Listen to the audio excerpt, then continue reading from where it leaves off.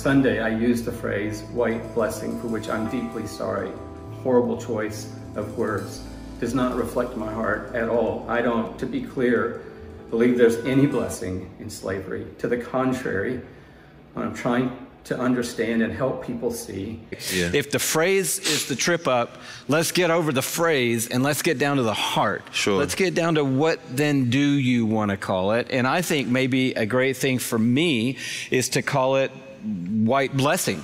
You little black buck, you know what time it is. Talking to you guys about part 2 of the Lecrae and Louis Giglio and Dan Carthy video, Blessed Community Church. And we're going to really discuss about racism within the church and where we need to go from here on outwards. Hey, if you're new to the channel, do me yourself a favor, make sure you like, share, subscribe, click on the bell button for notification of the uploads. And for those of you who are returnees, you got to do me another favor, you understand? Do me another favor, go down below, click on the you got the Minerals by B merchandise, baby. Grab yourself a hoodie, grab yourself a t-shirt, you understand? And also click on the shade, it's light combat. Make sure you get your merchandise, baby. Use a Littleblackbook91 tag to get yourself 10% off. So guys, before we go any further, I want to let you know again, this is living bread, not living tea. This is living bread, not tea, you understand? So if you came here to eat on the tea, it ain't gonna happen. But I want to just start with a little prayer, and then let's go into a bit of a prayer, worship and prayer.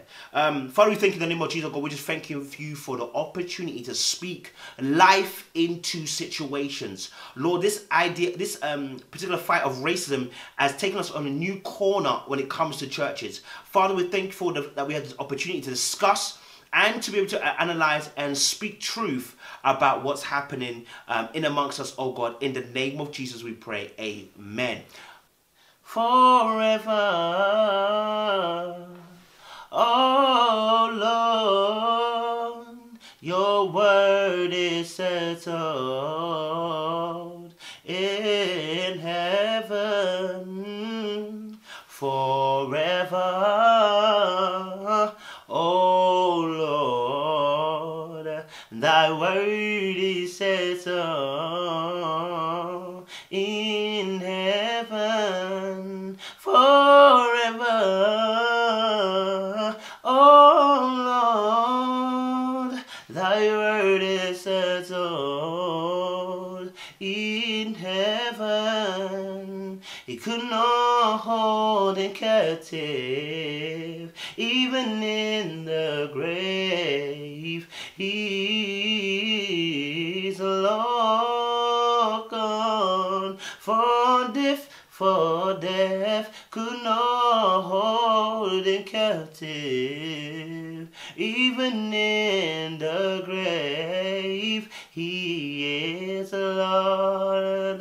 Say it one more time. For death could not hold him captive, even in the grave. He is Lord.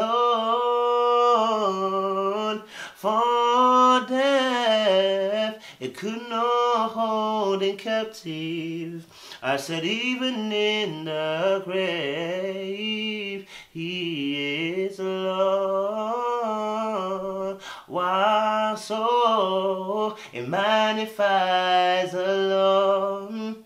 Yes, and my soul praise his name. Yes, for even death, it could not hold him captive, even in the grave. He is the Lord. Father, thank you in the name of Jesus, oh God. Thank you for this time for worship, Lord. We just want to pray that, Lord, as we begin to speak on this issue, Lecrae, Louis Giglio, and Dan Carthy, I pray that, Lord, I will do it justice and not speak out of turn. Father, thank you. So, in dealing with racism within the church, I think one of the really tough things about this conversation is that white people need to get educated. And I think this is one of the really biggest issues we're dealing with here. Now, I watched a video where Louis Giglio came and actually apologized for his comment that he made about white privilege and white blessings. Let me just quote to what he actually said, because I want to really just delve into what he said. He said, obviously, that he doesn't believe he has blessings, but he said he didn't. Yeah, he said he doesn't believe he has blessings. But the thing is this: what his explanation was at the time was that he was saying this word in order for people to get over this word that would stop people from actually being able to have this conversation, right? It actually built up the framework for the world that white people live in and lived in. And so a lot of people call this white privilege, and when you say those two words, it just is like a fuse goes off for a lot of white people because they don't want somebody telling them to check their privilege. And so I know that you and I both have struggled in these days with, hey, if the phrase is the trip up, let's get over the phrase and let's get down to the heart. Let's get down to what then do you want to call it. And I think maybe a great thing for me is to call it white blessing. Maybe to move forward.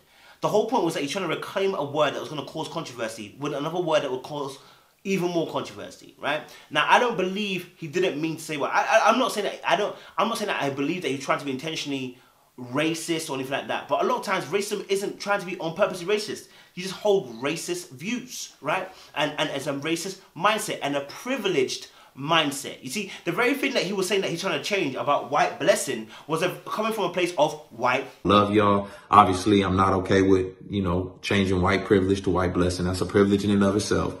But, you know, man. Now, this is going to show us that, listen, in the church, there are many of the sheep who are leaders who will not be overtly racist and tell you nigger to your face because they don't believe in that. I told you in my other video about Hillsong. I said, if you're a Christian born again, you're not coming to say nigger to me. All right. What you are going to do, though, is you may hold certain racial views about black people, which is why I said it's very difficult to be in a multicultural church and how difficult it is to have a black man at the head of a multicultural church. But it's easy to have a white person at the head of a multicultural church because black people assimilate all the time.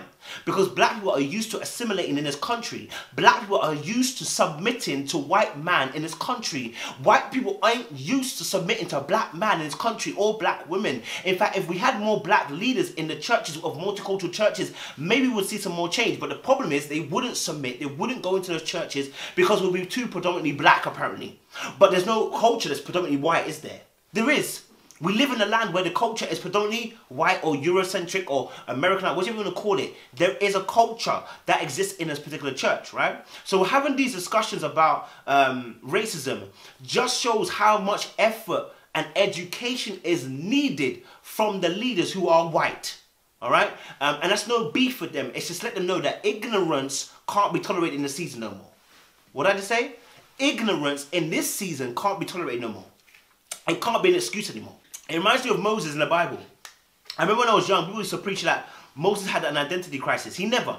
Moses knew exactly who he was because his mother was actually the maid who was actually helping him and actually was curating and injecting and releasing information into Moses. Till one day he saw his brethren being attacked by the Egyptians and he knew what side he was on instantly. Deep it. Moses at that point knew exactly what side he was on. When white people are saying that we are their brethren, what do they mean by that? When they have a multicultural church and they got blacks and whites, what do they mean by that, right? It's easy to have a multicultural church when the black people are assimilating, right? But it's hard to be in a black leading church or to be a multicultural church where the black leader is there because the culture of a black person is unaccepted by white structural institutional racism which taps in through white privilege and white supremacy. And so this all goes back to history. I want to take you through history because when I begin to explain how we got here, the psychological trauma that happened, the black man and the black woman were placed in a field and told they can never become leaders. Why? Because if you were a leader, you would own something. When you begin to own something, you're going to begin to have power. They were also said they couldn't be educated. So now, deep this, can't own, can't be educated. We're raping your missus as well. We're taking away your kids and you have to serve us. What does that do to our psyche? What that puts into our psyche is that the black male is just a brute and a beast. Now we see the images later on just before the Jim Crows and stuff and like that, where you see the black beast, the minstrel, coming to rape the white damsel. Right? We saw it in Tulsa. in Tulsa in the 1940s or whatever, where there was a complete massacre of black people because one black kid was accused of raping a white woman. Why? Because the imagery is that a black man is a beast, and how dare he think about even touching one of our white women.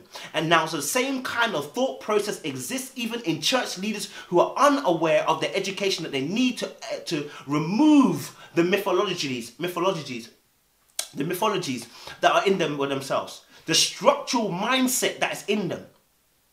I keep telling you, listen, you can have as much Jesus as you want. There is a time for education and a time for knowledge that helps to eradicate certain prejudices and opinions that we have. Even me as a Christian, I had to unlearn certain prejudices and opinions that I had towards sexual violence. I didn't understand. It was a power thing. Yeah, very much like you guys. At the beginning, when I first heard about sexual violence or even sexual and rape and stuff like that, I was like, blood. What is it to do with the way they dress? I bet because girls are going out drunk late. I held some stupid ideas, right? Dumb. Until I had a conversation with somebody who was dealing with sexual violence, and they had to educate me out of it. Here's the thing: the white church needs education.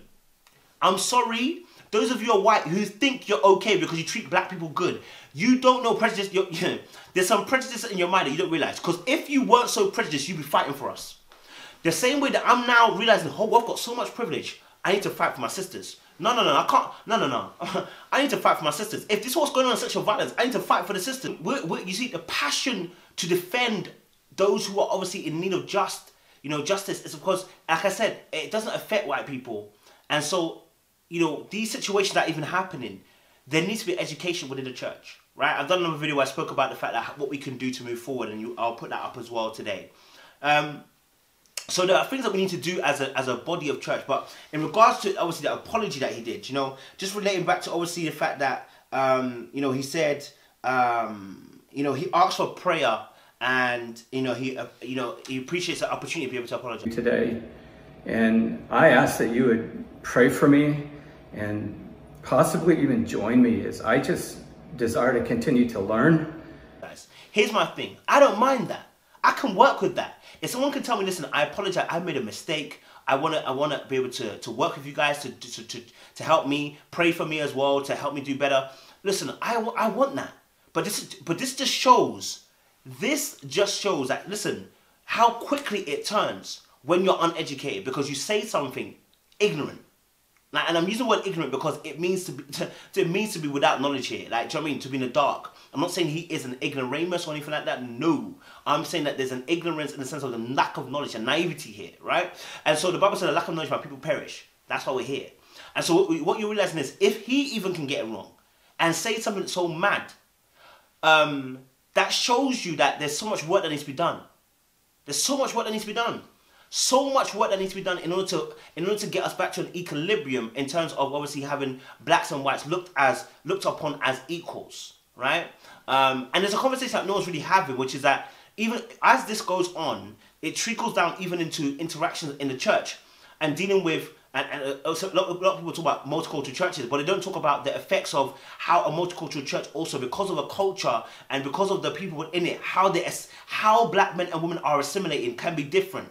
And so even again, remember how black men can, I've already said this in other videos, where they can be more attracted to white women, and because of obviously information that's been passed to them, they're growing up, how the environment is, etc, etc. So you put them in an environment where they're around white people a lot, then you put them against black women. Remember how black women's femininities looked like against white femininity?